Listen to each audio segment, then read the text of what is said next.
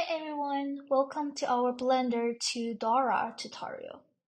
Today I'll be walking you through a 5-step process to seamlessly transfer your 3D model and animation from Blender to Dora.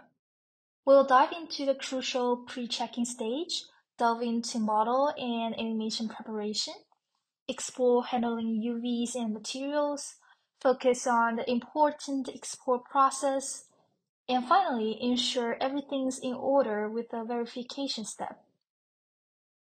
A quick note, make sure you have your model in animation ready before you begin following along. And then let's dive in. So part 1, checking. We'll start with the very first and crucial step, ensuring that the GLTF Explorer format plugin is activated. Usually Blender defaults to this setting, but let's double check to make sure everything is set correctly. So go to the Edit and enter the Preference panel, search for the GLTF, and ensure this plugin is being turned on. So the part 2, preparing our model and animation. So as you can see, I have a pre-made puppet model here, and let's preview its animation. It's a simple dancing move here. And now we can start baking our animation. But before baking, always check if the shape key and bone bindings are correctly set. Go to the Animation tab, select the armature parent file. You'll see all the animation tracks and keyframes. Once selected, navigate to Object Menu, Animation, and Bake Action. Choose the pose for bake data, and the other options can be ticked based on your model file and desired bake object. And right now, we can open your inlay editor. After baking, all tracks will merge into a continuous keyframe sequence. At this point, we can choose pushdown, turning our animation into a single inlay track. Then our animation part is ready. Next, part 3 with UV and materials. So with our animation baked, it's time to bake the materials. Before that, we need to ensure all UV maps are properly unwrapped. That's the foremost step. So now we can switch to the UV Edit tab. Select the model itself, switch to Edit mode in the top left corner. Select all faces using shortcut A. Then go to the menu. Under UV, Smart UV Project to unwrap our puppet model. On the left, you can view our unwrapped UV now. And then we can start baking the material. So now switch to the shading menu. You'll see a texture node interface below.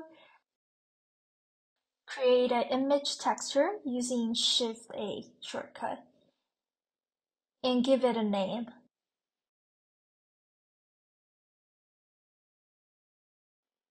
After renaming it, don't make any node links at this time. For models featuring multiple materials on the same mesh, we can just copy the image texture you've just created and apply across the other materials. Head to the Properties menu on the right.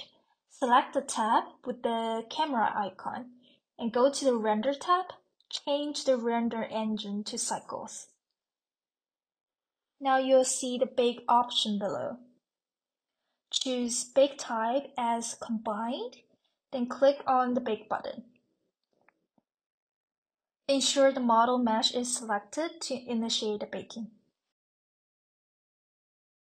After some time, our texture will appear in the bottom left preview window, and go select the menu, image, and save as, and save it to your desired path. Now we are ready to explore. Then come to the part 4, Exporting. In the 3D view, select the object you want to export using Select Hierarchy. Go to the File option, then go to the Export, then choose GLB format. Determine where you like to save your file, and in the panel to the right, you'll find an array of adjustable settings. For this demonstration, we are going to ensure the selected objects is chosen. If you have used any modifiers, then opt to apply modifiers. Make certain that Materials Export is activated. Depending on your project, consider whether you need to enable armature and skinning. Then opt to File Compression if preferred, and ensure Big All Objects is selected. Once you have double-checked and confirmed all your settings, proceed by clicking the Export button. And the last part, verification. Finally, upload the model to the 3JS or Dora website. The rendering on the 3JS is pretty consistent with Dora, so we can use it here as a quick checking tool. Click and select the uploaded model. Choose its parent, and in the Material tab, you'll see an animation option that can be played. And hit play. See our animation perfectly synced with the one in Blender, and that means our export has a resounding success. Next, heading to the Dora website. Simply add a 3D widget and drag your GLTF file right into it. This will enable your model to be utilized seamlessly on the website. In summary, we've navigated a straightforward 5-step process, transitioning from Blender to Dora. Initial checks, handling models and animations, managing materials, exporting, and finally, verification. Remember to adhere these steps whenever you want to export from Blender to Dora. Thanks for following along, and I'll see you in the next tutorial.